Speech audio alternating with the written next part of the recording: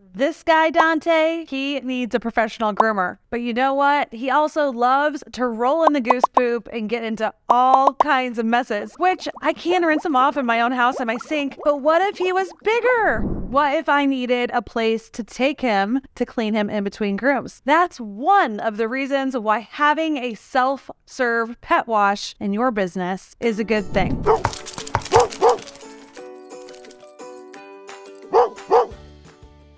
But there are cons to having a self-serve pet wash. It could be very messy. You might think that you need extra staff. It's going to bring a lot of noise, howling dogs, blow dryers. The dogs are going to get water everywhere all over your business. And then I know you're wondering, will anyone use it? Well, in this video, I'm going to tell you what self-wash is, ways to run one, and the benefits of offering it as a service in your pet business, how much money you can make, and some critical things to consider so that you feel confident adding this potential revenue stream to your business, because it truly can be big business. Coming up with a new revenue stream to make money is not only a reason to consider adding a pet wash station to your existing business, but there are other benefits like attracting new clients and having something that brings in repeat customers on a regular basis. And it's not just great for you, it's great for the customers too, because they can leave the mess with you instead of in their homes. Hi, my name's Candace, and I help business owners in the pet industry start, grow, and profit so that they can grow their businesses, reclaim their life, and keep making an impact at the same time. And before I share all about dog self-washes as a revenue stream for either a new business or an existing pet business,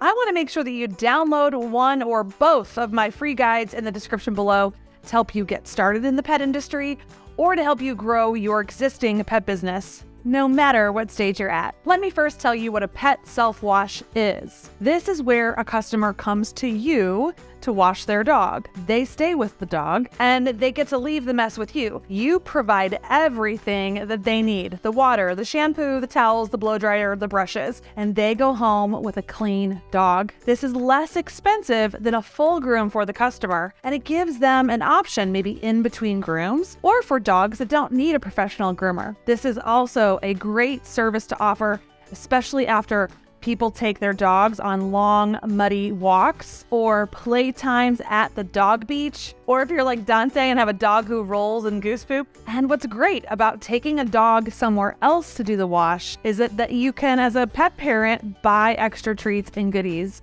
for your pet after it's all over. Here are some ways to run a self-wash. There's more than one. You could start with just one tub, either one tub that's off to the side or in its own room. Or you could have multiple tubs, or an entire storefront and business model full of self-wash stations. Maybe you put one outside your business, or even at a dog park or a parking lot where it's completely enclosed in its own box and container or shed. And it could have access through key codes or once people make a payment. Those pre-manufactured containers exist. Or maybe it's wide out in the open and it's just for warmer weather months. There are self-wash machines that exist that can run completely by themselves. They accept credit cards and they pump out exactly the right amount of shampoo and conditioner needed. So you don't need any staff to attend those. Or you could provide more of a white glove service where you assist a customer to get them started and maybe even throughout the wash. There are so many positives to having a dog wash, self-wash service in your business, because so many dogs are actually just being washed at home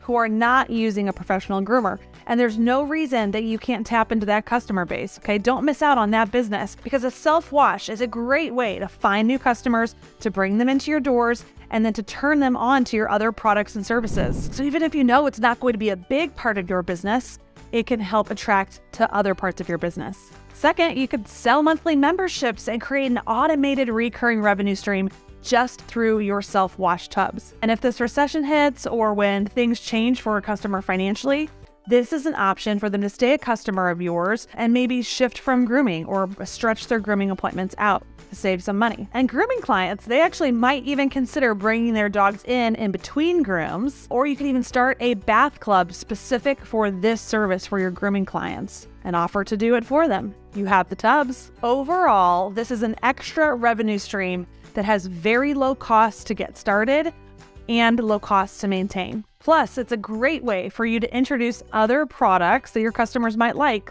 brushes, shampoos, licky mats, treats, and you have a captive audience there who you can talk to while they're washing their dog about other services you offer or even upcoming events. All right, I want to shift gears and talk about potential revenue. Here's how I would do the math if you're thinking about doing this. Let's just start with one tub. What hours of the day would you be open and utilizing this tub? Maybe start at 10 a.m. and the last wash is at 5 p.m. That gives you 8 washes a day if the customer was given a full hour to utilize the wash. And let's say the customer was given 45 minutes to utilize the self-wash and you get 15 minutes for cleanup. And let's say you charge $25.